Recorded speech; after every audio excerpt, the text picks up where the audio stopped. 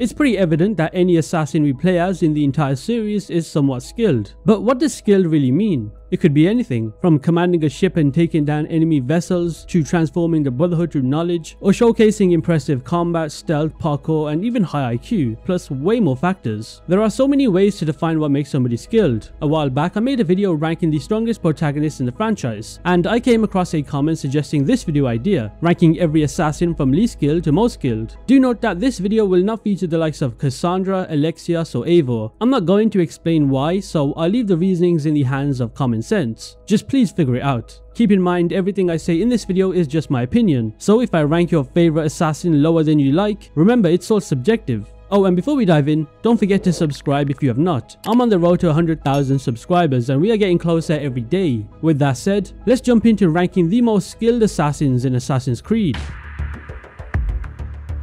Starting off at the bottom of this ranking, we have Layla Hassan. Now, I would have said Layla is a pretty important character in the modern day storyline, but let's be honest, she is really not. However, when it comes to being a skilled assassin, because believe it or not, she is or was an assassin, she does not really compare to the rest of the names in this video. She started as a researcher and a tech person at Abstergo, and while she eventually trained in combat and stealth, she did not have the same lifelong experience that most of the other assassins in this video do. You know, you got Altair training as a kid, same with the Fry twins, but there's Layla, who is probably doing some pretty less exciting things. Her path from being a scientist to becoming an assassin is impressive, but the skills she gained were pretty rushed compared to the others who've been training for years. We don't really see any evolution of it or build up. Combat wise, she can definitely hold her own, but she's nowhere near the level of somebody like Altair, Ezio, or even Desmond, who are masters in the art of assassination. Her parkour skills are decent, but not nearly as refined. Her stealth is non-existent because, well, we don't really see any situations of it. Well, unless you count her not being located a few times by Abstergo. Now her strengths lie more in her intelligence, and her ability to handle modern technology, like mastering the Animus and using pieces of Eden. However, being tech savvy does not necessarily make her the most skilled assassin. So while Layla has her moments like the whole Otso Berg situation, her practical assassin skills keep at the bottom of this video. Now next up we have Jacob Frye, which looking at this video seems pretty low, especially for somebody who is a well-established master assassin. Now Jacob is a fun character with a larger than life personality, but when it comes to raw assassin skills, I'll place him pretty low in this video. Unlike some of the more traditional and refined assassins we've seen in the series, Jacob has a brawler's mentality. You know, he's the type to charge headfirst into a fight without thinking, preferring brass knuckles and brutal combat techniques over quiet, stealthy approaches. You know, being an assassin. Now to be fair to Jacob, he was trained from a young age by his father Ethan Frye in the ways of the Brotherhood, and he does hold the rank of Master Assassin. He's efficient with his hidden blade, and can dispatch targets when necessary, but stealth isn't exactly his strong suit. In fact, I recall Jacob himself admitting once in the game that sneaking around is more his sister Evie Frye's specialty. That's not to say he's completely incapable of stealth, but his brawler-like combat is what really stands out. He's a powerhouse when it comes to hand-to-hand combat, taking down multiple enemies at once with brass knuckles and using brutal takedowns, as I said. He's also well equipped for his era, carrying tools like his dual hidden blades, a rope launcher for scaling buildings or creating ziplines, hallucinogenic darts, and an arsenal that includes a cockery blade, a cane sword, and a revolver. His free running skills are impressive as well. He can climb buildings and move around London's rooftops with ease, which is essential for any assassin. But can he do it more efficiently than any of the other assassins in this video? I doubt that. I mean, he did get bested by his own student being Jack the Ripper, and quite easily as well. So yeah, while Jacob is skilled in raw combat, his tendency to favor loud aggressive approaches over stealth limits his ranking. He's also not as serious about the creed compared to Evie Frye, so second last in this video seems fair.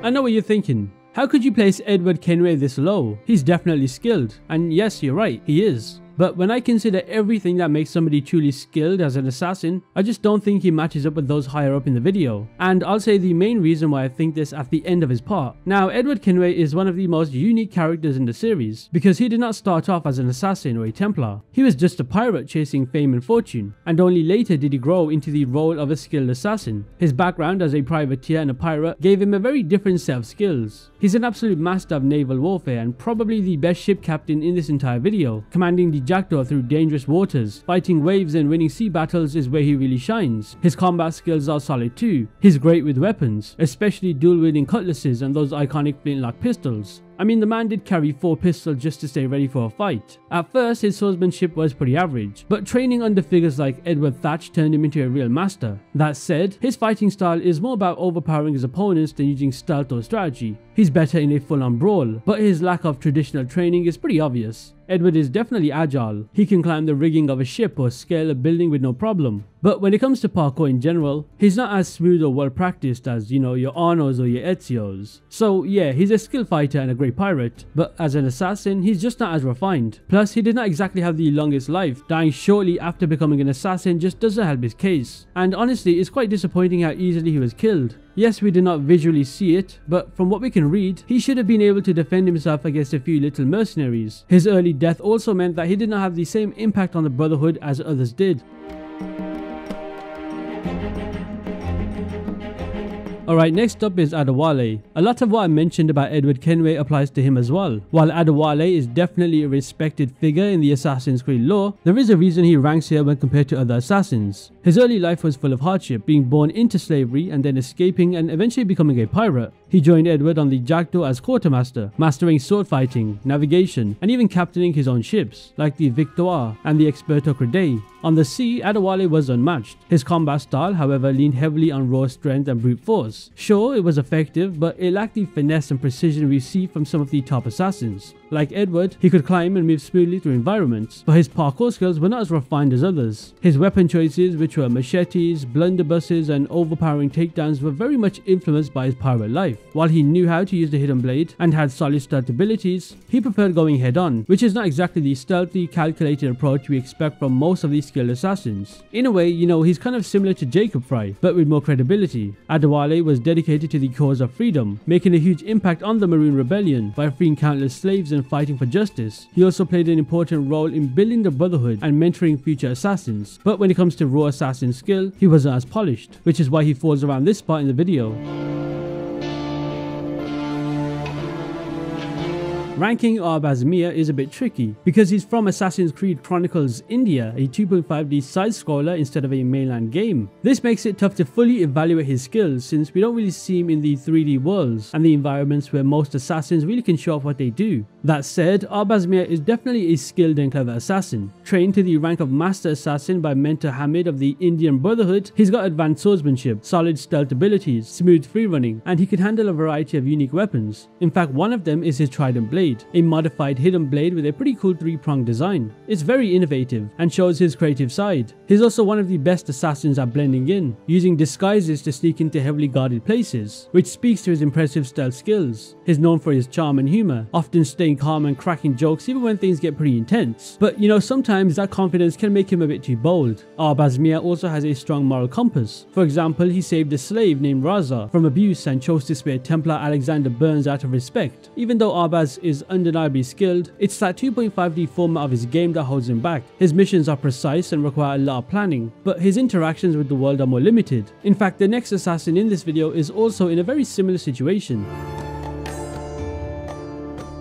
And that is Nikolai Orlov. Now, of course, he's similar to Arbaz-Mia as I said, because his story is told primarily through the 2.5D gameplay of Assassin's Creed Chronicles Russia and the Assassin's Creed comic series. Since we don't see him in the same environments as mainland protagonists, it's hard to make a direct comparison of his full range of skills. Even so, Nikolai is a skilled and seasoned assassin. He's a complete master with firearms, especially his Berdan rifle, making him a lethal long-range marksman. His survival skills are quite insane, and I'm not exaggerating. I mean, he even made it out of the Tunguska explosion alive, which wiped out an entire region, and he managed to return home safely. You know, in terms of skill, I like to say that level of resilience and mental strength is impressive enough, and it very obviously shows throughout his missions in his 2.5D game. In terms of combat, his fighting style is quite gritty and definitely efficient. He gets the job done, unlike someone such as Jacob Frye. Oh yeah, and a lot of his fighting is influenced and shaped by the hardships of his life and the trauma of losing his first child, which made him a darker, more brutal fighter. He's for sure skilled in stealth, free running and melee combat, and he makes good use of his hidden blade, a saber, and whatever improvised weapons he can get his hands on. What makes Nikolai Orlov especially skillful is his disillusionment with the Assassin Brotherhood. He's motivated by his own sense of justice, instead of any unwavering loyalty to the creed, and this inner conflict adds quite a lot of depth to his character. Now, while Nikolai's skills make him a strong assassin, again, just like Arbaz-Mia, the limitations of his 2.5D portrayal and his story's focus on personal loss and betrayal make him stand apart from the more classic mainline assassins.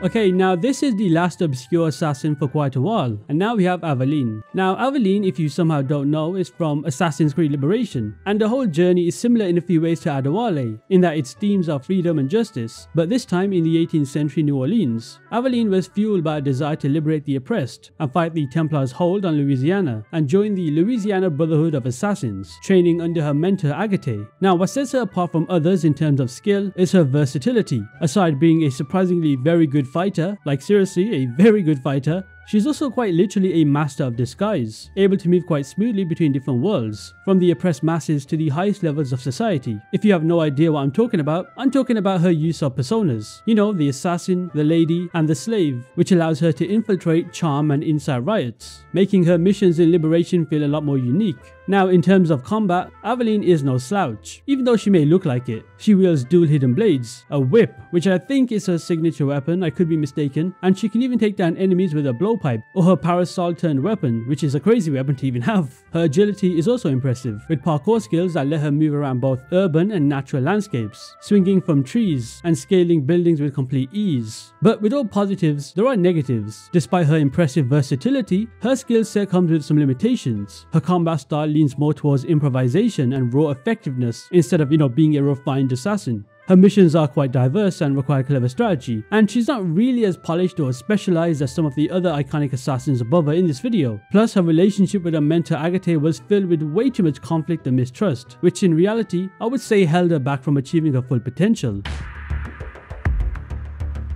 Okay, is this considered controversial? I have no idea, but I'm gonna go with Desmond Miles, which I feel fits right in the video. In fact, I was planning to place him way higher, but ranking Desmond over some iconic assassins did not feel right. So this is a confusing one. Unlike many other assassins on this list, Desmond did not spend his whole life mastering combat or honing his parkour skills. Instead, his abilities came from years of training at the farm, only to be abandoned when he ran away to live a regular life as a bartender. Yet thanks to the animus and the bleeding effect, Desmond very quickly absorbed the skills of legendary assassins like Altair, Ezio, and Connor. So, technically, you could say he has all of their skills combined. Now, combat-wise, Desmond is surprisingly competent. By the end of Assassin's Creed 3, he's fighting off Templar agents and security guards with ease, using hand-to-hand combat, a hidden blade, and even modern firearms like the silenced MK23 pistol that he acquired from Daniel Cross. His ability to take down multiple well-trained enemies showcases just how effective the bleeding effect was at transferring centuries of fighting techniques to him. But let's face it, these skills are borrowed, not built through years of personal experience like his ancestors. Another thing that surprised me a lot was his parkour abilities. He very quickly adapted to freerunning, performing moves like the Leap of Faith and scaling tall-ass skyscrapers as if he'd been doing it for his whole life.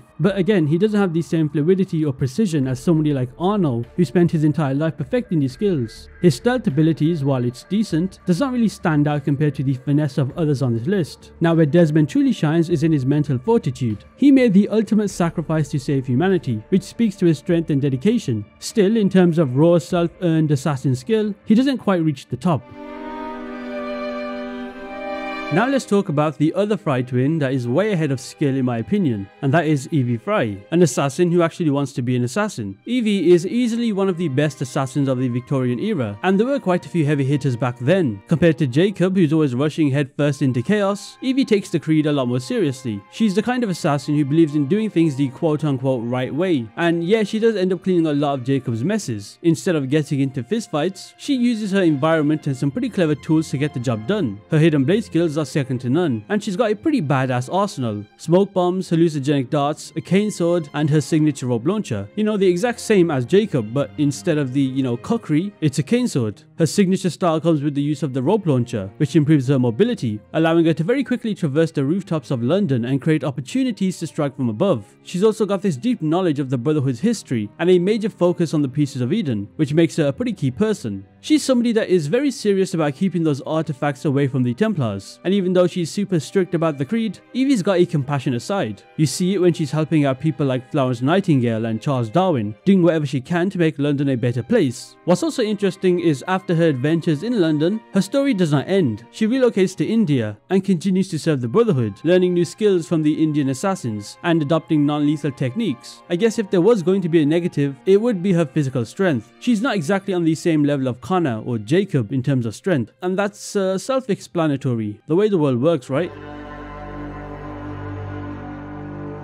Oh boy, Bayek of Siwa, one of my favorite assassins in the entire series. Oh yeah, and just a heads up, from this point on in the video, every one of these assassins are highly skilled, with not as many flaws compared to the previous ones. Now Bayek has got skills for days, and it's no wonder considering he was a Magi before becoming the co-founder of the Hidden Ones. Firstly, Bayek was trained from a very young age. As I said, he was a Magi, which means he was a guardian, a defender, and a peacekeeper, which also meant he had to be proficient with a wide range of weapons, from bows and arrows to swords and shields to heavy weapons, you name it. This constant training from his youth gave him an edge, not only in combat, but in his survival skills. Also think about it, the deserts of Egypt are not exactly the nicest, so being able to navigate around, handle life-threatening situations, and all of that meant he was pretty tough and adaptable. We witness his skill in brutal combat scenarios, like when he storms heavily guarded fortresses, or faces off against multiple soldiers at once with absolute precision. Even the whole Trial of the God stuff, which sure is technically animus glitches. Now the problem with Bayek is that his game is an open world, so that means stealth and parkour are very hard to factor in, because when the hell in Origins do we ever witness stealth or parkour? I mean, it's a massive empty desert. I guess you could say some missions like Medina Moon in the Temple of Amun, stealth is quite good there.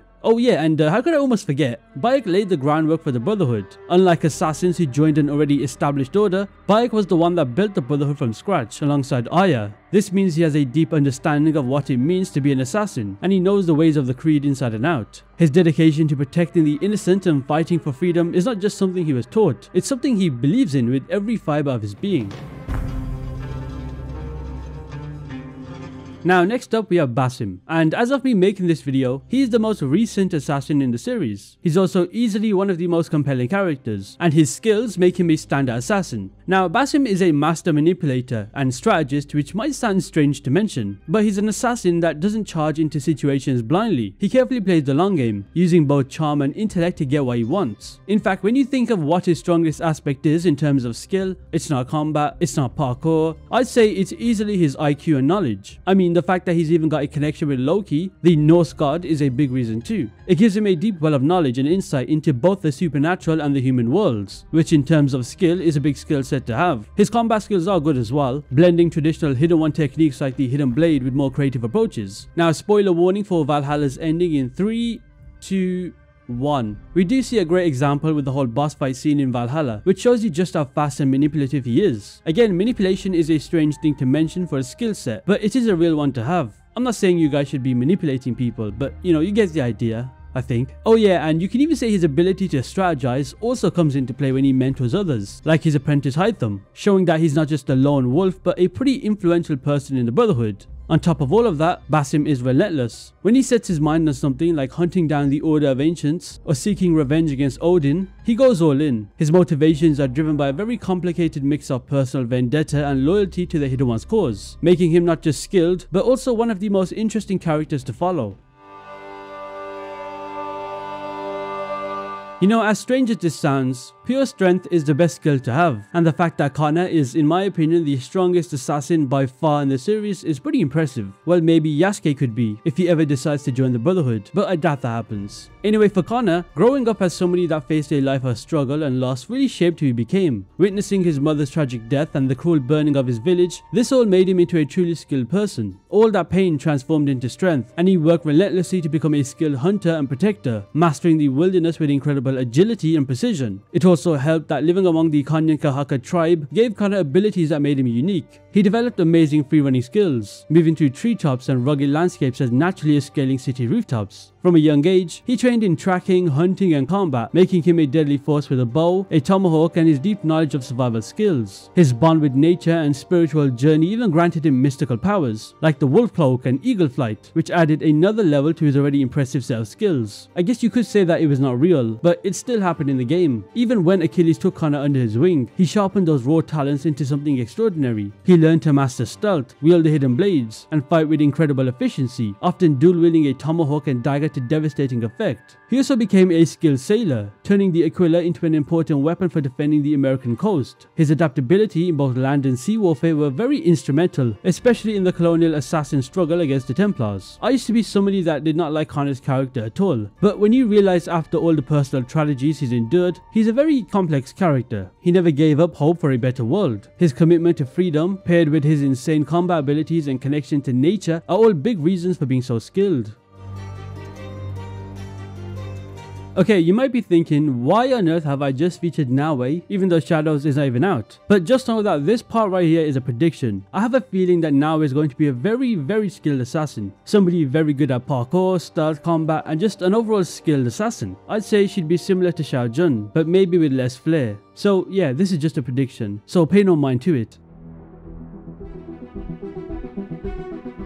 Now at 4th place, I've gone with Arno Dorian as the most skilled. Now Arno is a strange assassin to rank because some people, including myself, don't really find his character that appealing. But as a skilled assassin, he is definitely up there for sure. He grew up in the chaos of the French Revolution, experiencing profound losses that shaped his journey. He was orphaned at a young age and adopted by a Templar family, which pretty much set the stage for a life full of contradictions and conflict. In terms of pure combat, his skills are very impressive, honed from sparring with his childhood friend and love interest Elise, and later refined under the tutelage of the master assassin Pierre Bellic. And speaking of Pierre Bellic, his one-on-one fight against him to take him down highlighted just how skillful he was, because Bellic was not a pushover type of assassin. You know, when I think of Arno as an assassin, I think of how agile and swift he is, often using the environment to his advantage in fights. His fencing skills were unmatched and he could fight against multiple opponents with ease. But what made Arno truly dangerous though is his adaptability. He learned to wield heavy weapons like pistols, rifles, and even the powerful Sword of Eden, which he claimed from Francois Thomas Germain. Now, the real skill of Arno is quite evidently in his parkour abilities. Now, I'm not saying Unity is the best game for parkour. If you watch my ranking of the parkour video, then you know my thoughts on that whole situation. But Arno's parkour skills are incredible. His agility in climbing and especially leaping for some reason made him an efficient and stealthy predator. He's easily one of the fastest assassins in the series when it comes to straight up free running. Now, despite his turbulent past and the inner battles he's faced, a skill that I can respect is maturity. You see, Arno has matured into a wise and independent assassin.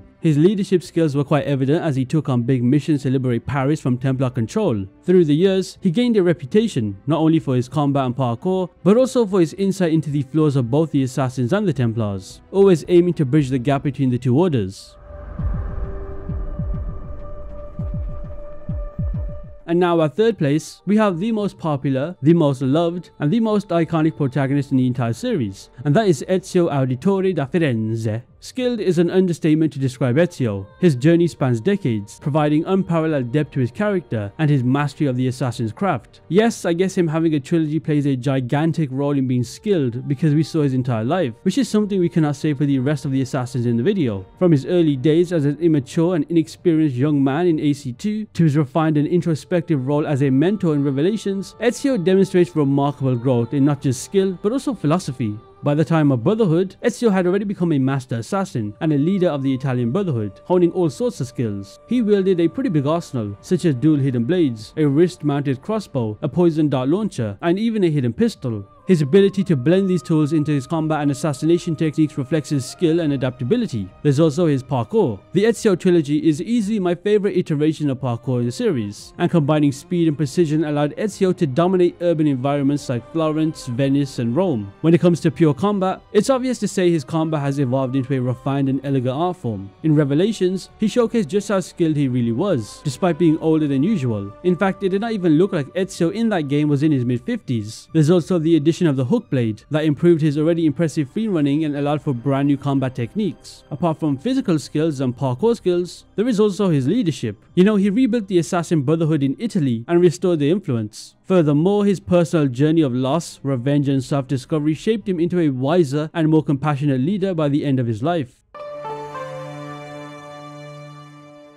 Now let's talk about the final assassin in the Chronicles trilogy, and that is Xiao Jun. Now Xiao Jun's spot as the second most skilled is not just for show, it's because of her incredible versatility, adaptability, and just being an overall badass. First off, Xiao Jun did not just fight through some of the most difficult circumstances in her life, she practically danced through them, and I mean that literally. Her combat style, which is heavily influenced by the grace and fluidity of Chinese Wushu martial arts, turned every fight she did into a lethal performance, earning her the nickname Dance of Death. I just hope one day we do get a mainline game featuring her, because out of Arbaz Mir, Nikolai Arilov, and Xiao Jun, it's Xiao Jun to me that deserves it the most. She was also a true innovator too. She was unhappy with the traditional hidden blade design. So what did she do? She went ahead and created her own hidden foot blade, making her combat style even more unique and efficient. And if that wasn't cool enough, she also developed and created something that you might know as the rope dart, a weapon that later became a staple among assassins like Edward Kenway and Connor. Xiao Jun wasn't just following the creed, she was shaping it, and not many people realize it, but It's not just about her weaponry or fighting style, she was also a very good strategic powerhouse. Her journey back to China to rebuild the entire Brotherhood after it was nearly wiped out by the Templars shows her unbreakable resolve and leadership. Even at one point being mentored by Ezio Auditore, she was somebody that didn't just survive, she thrived, taking down powerful Templar enemies known as the Eight Tigers, even preventing a Mongol invasion at the Great Wall of China. And let's not forget, she rebuilt the entire Chinese Brotherhood from the ground up, ensuring its survival for generations to come. Xiao Jun also had an exceptional gift for stealth and agility, making her almost ghost-like when infiltrating enemy strongholds or taking out high-profile targets. So she's easily one of the most skilled assassins in the entire Brotherhood.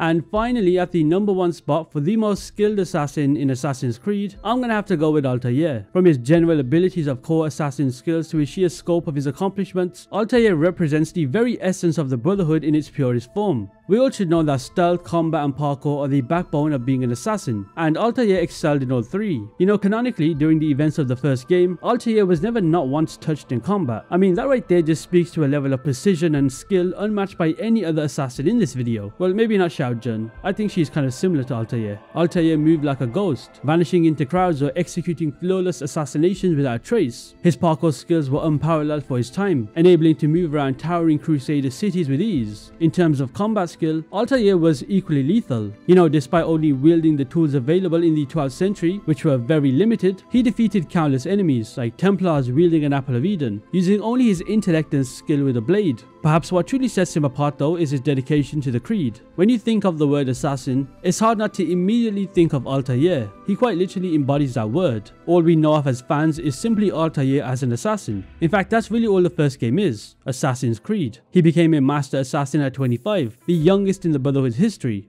Actually, I think Basim might have taken that title now. Another thing to mention is that Altair was stripped of his rank for a big mistake. He fought his way back, proving his skill and commitment. Later, he restructured the Brotherhood, blending the wisdom of the Apple of Eden with his own understanding of justice. Even into his 80s, Altair was still actively fighting and mentoring, reclaiming Masya from Abbas Sophian and leading with unmatched wisdom. You know, he's what a definitive assassin is supposed to be. He did not have the fancy tools of later assassins like Ezio's hidden gun or Arno's phantom blade, but this lack of gadgets only amplifies his brilliance. He achieved greatness with nothing but his blade and his belief in the creed. In fact, when you think of all of those inventions in the later games, it was probably Altair that wrote all of that in his codex to be passed on to generations. So that's the hidden gun, the need to no longer remove the ring finger, the use of poison, all of this was Altair. So yeah, #1 is easily Altair. So there we have it. This was a pretty long video, especially for just talking about skilled assassins. But hey, we go pretty in depth here. I try not to make videos that are like 10 to 12 minutes long, because there is not enough time to say everything in such a short span of time. But hey, we got there in the end. Also, I'll say it again, Xiao Jun deserves a mainline game. Now, what are your thoughts on my ranking? Who do you think is the most skilled if it's not Altair? Let me know down in the comments below. Anyway, if you did enjoy this video, be sure to hit that subscribe button. And with all of that said, I'll see you in the next one.